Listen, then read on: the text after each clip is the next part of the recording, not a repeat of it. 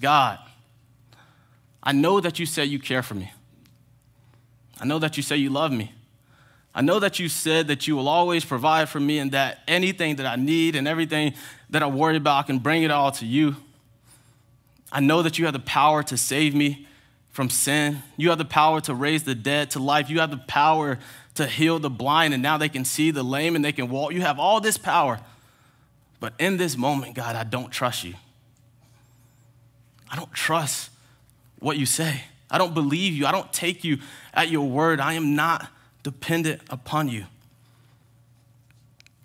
What we're saying is we don't trust God continuously when we're anxious and when we continue to worry, because as children of God, we are the utmost to have the most faith in him.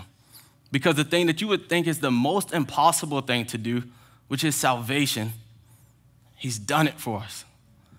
That should bring us incredible hope.